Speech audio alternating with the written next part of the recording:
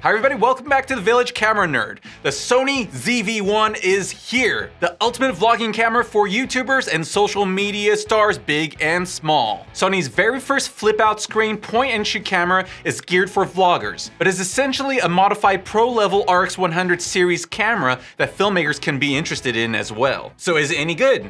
TLDR, this thing is an amazing vlogging camera, and I am so tempted to buy this thing. It is so awesome, man. The image quality, autofocus, pro-level features borrowed from its cousin, and vlogger-friendly design is just amazing. Let's go into the details. Now, I might be a little bit biased, but from the moment I unboxed this thing, I was absolutely impressed with ergonomics. Let's dive into the design. Let's get this out of the way. The $748 MSRP is pretty much for the camera, and it isn't bundled with much of anything at all.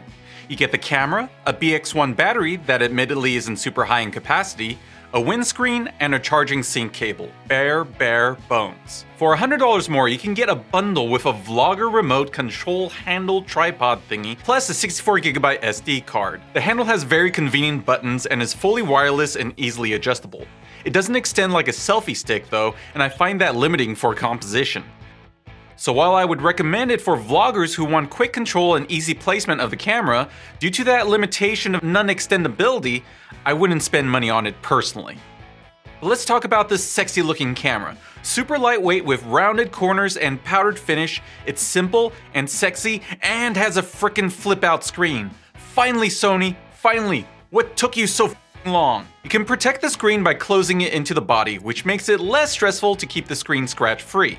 Compared to the RX 100 series, it's missing a lens dial for focus and aperture control options. It's pretty limited in physical controls and only has one control wheel, so a lot of exposure controls need some extra button pushing. But for vloggers, the auto exposure settings are going to be the most popular anyway. In true Sony fashion, this thing features Zeiss optics for clean and sharp images. The focal length is equivalent to a 24-70 lens on the full frame camera. Where the ergonomics get a point off for me is how the Q20 mounting point is literally part of the hinge for the battery and card door, meaning you have to remove anything this thing is mounted on to switch either card or battery. I know that this is not an uncommon problem for cameras this size, but oh my god is it annoying. On first boot up and playing with the thing the first time, it's all of the usual. Instead of a dial for modes, however, there is a mode button where you can switch to movie mode where you vloggers will want to spend most of your time. The BX1 battery lasts a decent amount of time, giving 85 minutes of HD recording time and 70 minutes of 4K recording time. Speaking of which, out of the box it limits 4K recording to 5 minutes, which broke my heart.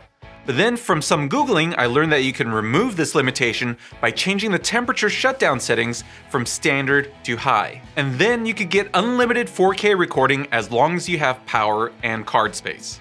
And speaking of power, for those who are recording for a long time on a tripod or live streaming, you can get around the battery life limitations by hooking up a USB power pack to its multi/USB micro port. I tested this and it was like the Energizer Bunny. It just kept going and going and going and going. There is mostly greatness for vloggers in the ergonomics with no absolute deal breakers in the design. Now let's look at all the toys they stuffed into this little clown car of features with. Now in no particular order, let's start with the defocus mode, which maximizes defocus background for that cool bokeh-licious look. This isn't anything that you can't do with some manual settings, but the fact that you could press a single button on top of the camera and it automatically opens up the aperture to the max and adds an ND filter is so super duper convenient. Let's get a pro look with a snap. Tap the button again to choose clear mode, which allows the aperture to close down. This push button approach is great for those who mainly use auto exposure modes. And you can even switch back and forth while you're in the middle of a shot. I don't know why you would want to, but you can.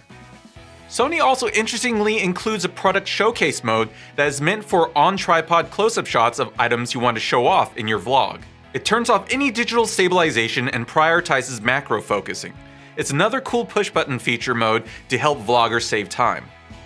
For the beauty vloggers out there, or those with skin that really needs a little face tuning, like me, Sony added a Facetune-ish feature called skin softening. It comes in flavors of low, medium, and high.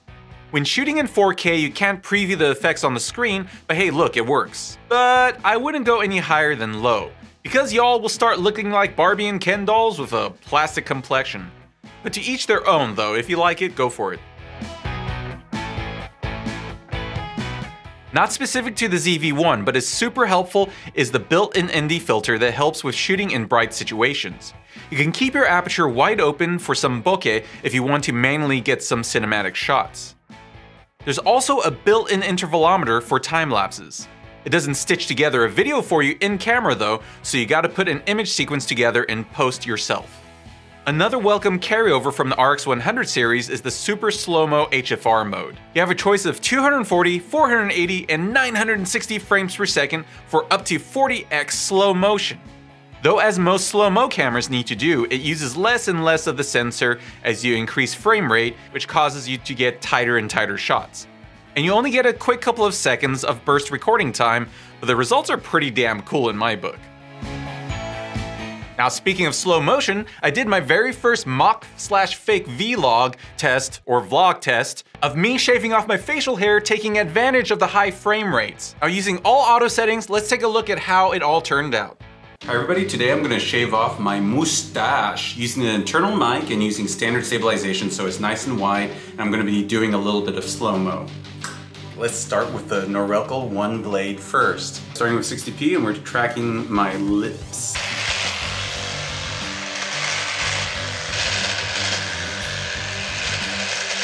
Now 120p.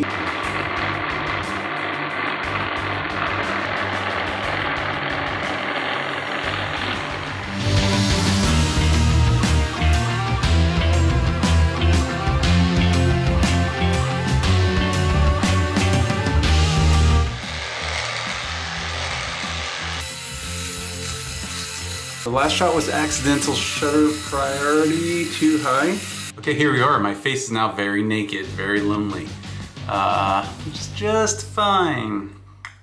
Now there is a loss of image quality with high ISOs when you're in high frame rates, but the vlog turned out decently well without any audio or picture sweetening. Now it's time to nerd the hell out. Does the ZV-1 perform in the sharpness category in all resolution and frame rate settings? Before we start pixel peeping, it's worth noting that the Zeiss optics on this puppy look to be pretty sharp at all zoom levels, as long as you don't go into digital zoom. It's also worth noting that in 4K resolutions, the sensor is cropped in a little bit, but it isn't that huge of a difference from HD, so I personally don't mind it. But let's answer the question of whether 1080p sucks or not, which is a constant plague of the smaller Sony mirrorless cameras. And zooming in, the answer looks to be yes and no. While it's definitely pretty soft, it's nowhere as bad as the aliasing I noticed in the A6100 review. So compared to the A6000 series, the ZV-1 seems to win on the 1080p quality front. Not great, but not horrible. The point is, I'd use 1080p without cringing that much. If you're out to shoot 60p or 120p, it doesn't look like the image degrades in resolving power as you increase frame rate. I did notice a little bit more compression artifacting though, so do mind that. At 120p, it looks like the full sensor is used, for some reason unknowns to me. Zooming in, it's hard to tell quality difference with the different field of view, but it looks pretty much similar in quality there. So overall, as we would expect from the cousin of the RX100 series, the ZV-1 is a solid performer in video resolving power. Now the ZV-1 has a little something that was seriously missing on the Sony a6100 that I reviewed: picture profiles. What is absolutely bonkers in this vlogging camera is that all the picture profiles found on the A7 series of Pro cameras are found in the ZV-1. Professionals and those who want more choices in getting great color straight out of the camera can rejoice. Comparing the 6 default picture profiles on the landscape-ish image, my favorite is the first in line, which is PP1, Movie Gamma, and Movie Color. The saturation is pleasing and gamma curve having a nice contrast without overly crunching. So I recommend shooting movie/movie. Let's check out skin tones with my ugly face. PP1 movie/movie seems to win again for straight out of the camera footage, with the other picture profiles being too crunchy or needing work in post. Now one thing that having picture profile settings allows me to do is to apply EOS HD Pro Color settings. Check out my review of this picture profile through the link in the description below. My very first impression of how these settings work on this camera is that the overall image is darker than I would like. I would want to tweak some settings to brighten it up a bit. The greens do look pretty nice though. On my face, it's also a bit darker than I would like. Brightening it up in post helps, but to get it looking good straight out of the camera, I would expose a bit higher by adjusting EV plus 2/3 of a stop or 1 full stop when shooting auto. For the filmmakers out there that want maximum control, well, there's Log, S-Log2 and S-Log3. An 8-bit. Yeah, 8-bit, 420. But I want you to grade the footage and see if it can hold up okay. In the landscape image, S-Log2 and S-Log3 surprisingly hold up. It doesn't get too splotchy or stair-steppy. Impressive. On the ugly face, it also seems to hold up okay with minimal splotchiness. I still wouldn't recommend shooting in log on this camera, but if you really insist on doing it, just make sure you expose brighter and you'll avoid terrible splotchiness and stair-stepping. So ZV-1 gets some pro cred from me, and vloggers should be glad to know that they have some powerful stuff hidden in this camera. Many vloggers doing handheld shots on the go and don't want the audience to vomit from motion sickness will want to pay attention to these tests on the ZV-1's image stabilization settings. There are 3 stabilization settings which Sony calls steadyshot: active, which is optical plus digital stabilization, standard, which is just optical stabilization, and off. Before we compare the effectiveness of each, it's worth noting that active steadyshot does crop into the image a notable amount. So if you're looking to get as wide of a shot as possible and have a tripod, go with standard. Zooming in to see if there's an image quality loss with active steadyshots crop, there doesn't appear to be, even after adjusting zoom to compensate for scale. So the only notable loss is the tighter image. Comparing each on a zoomed in stationary handheld shot, standard steadyshot helps a lot but is still drifty. Active steadyshot works the best in keeping the image still. Now vloggers are often moving, so I tested the steadyshot on a walking shot. It's obviously horrible with it off. There is some improvement with standard, but still motion sickness inducing. Active steadyshot brings it to an acceptable amount of shake, but this is not nearly as good as the GoPro Hero 7 and 8's super stabilization. Adding warp stabilizer on a standard steadyshot shot doesn't quite work very well in this particular case. Only with the active steadyshot image does warp stabilizer make it smoother, though a higher shutter speed would help avoid the motion blur. Walking around in selfie mode, active steadyshot wasn't magical since it missed stabilizing some major shakes, but it's definitely better than just standard.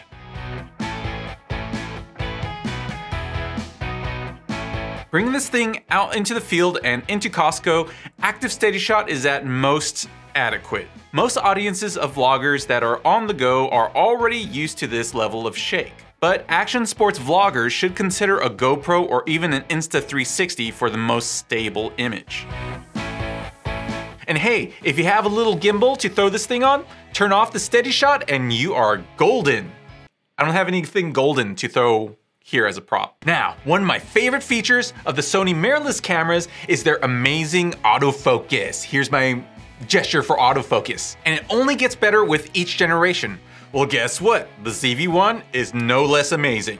From the very moment of unboxing, I can tell Sony did it again with bringing autofocus, speed, and accuracy to the next level. It was hard to hide the smile on my face as I walked towards the camera and away, and I can already see on screen just how awesome the autofocus was keeping up. And zooming in halfway didn't make it perform any less awesome, and I couldn't hide how impressed I was by this thing. The tap on the screen to track an object feature works as you would want it to. I didn't miss a beat as it was moving all around inanimate objects. As long as the feature you're tracking remains on screen and doesn't turn away, it'll keep the thing in focus. Walking around Costco with very messy operation didn't phase the autofocus at all, and how to snap to objects felt as natural as looking with my own eyes. No wasting time waiting for the camera to figure things out. Balls out amazing. Now let's talk about the mic on this thing. Vloggers talk to their audience a lot, and they can't sound like crap, right? The ZV-1 puts a lot of emphasis on an improved mic, but does that mean you get audio that's the best thing since sliced bread? Let's listen. It's worth noting that like other Sony mirrorless cameras that there is no auto gain and you have to keep an eye on your audio levels in each situation. The ZV-1 comes with its own windshield dead cat thingy that sheds just like a dead cat, so I wanted to test that first. And I'm talking about anything I could think of right now. Yeah, my hair looks a little funky because it's a home brewed recipe of a haircut. And I'm just going to be talking about like how my Father's Day lunch was, even though it's not even Father's Day. So yep, the thing works as you'd want it to. But let's stress test this mic in noisy environments. okay, I'm driving my car listening to Game of Thrones in the background. We're seeing how well the audio and stabilization works. Now we're on a very boring drive. I'm just holding this in front of me, but yet still watching the road. Hope I don't get pulled over by a cop for doing this. Guess where I am. So much bulk goodies. It didn't fare very well in those situations, but let's be fair and compare the internal mic to the Canon G7X Mark IIIs and the Sony A6100s. This is both backlighting and an audio test to see how this mic does with all the echo around. Alright, this is a test of in-camera mic in a very echoey little corridor in our home over here. So we're gonna see, this is an echoey area test and a very echoey chamber test of the internal camera mic. The ZV-1 comes off as more tinny than the others, with the Canon G7X Mark III having the warmest sound. Thankfully, there's a mic input where we can attach an external mic. I highly recommend getting a smaller shotgun mic than my VideoMic Pro though. This thing is like putting an elephant on top of a mouse, dude. Now with the mic on, I had to actually, it was over attenuated, so I had to go -17 on the VideoMic Pro. So to prioritize sound quality, an external mic is a must. The flip out screen makes it totally easy to add audio accessories like the Rode Link Go without blocking the screen. No need to buy a special cage anymore, woot woot. Let's see another fake vlog of my pandemic adventures shopping in Costco to see how the audio, auto exposure, stabilization, and autofocus all come together. Guess where I am.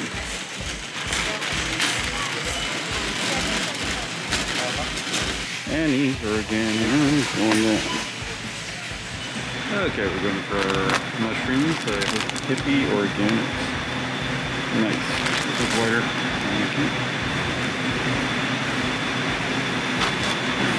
Use the lays on the head. Which one? Get the fat one.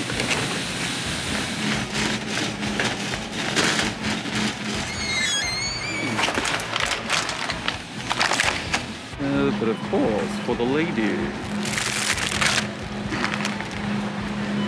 Good? Is it good? To the checkout line, where we're gonna be so broke. Okay, not nearly as bad as I was expecting. Now to be fair, I was talking pretty softly to the mic, so if you're talking really loudly and don't mind getting a bunch of looks, then you know, it probably might be better. So to answer my original question of whether the internal mic sets a new standard for vloggers is nope. But it's good enough for impromptu moments that don't have a lot of background noise. For everything else, have an external mic choice handy. So what do you think about these tests? Please leave your thoughts in the comments below. For me, I think I found in the ZV-1 the perfect vlogging companion that can also slip into my pocket to bring around filming pro B-roll, incognito, or as a C camera in multicam events. I highly recommend this camera if you have the budget for it, because it is 750 bucks. If you decide to buy it, please support this channel by clicking on the link in the description below, and remember to like, subscribe, and hit the notification bell to know when more tests with the ZV-1 and other cameras come out. And this is when I trail off to make sure that I have this little globe up here and then these little call to actions and stuff right here. Am I holding them? Hover, slide out, slide out. I'm just doing gesture for the live audience. This is just weird. I'm just doing gestures.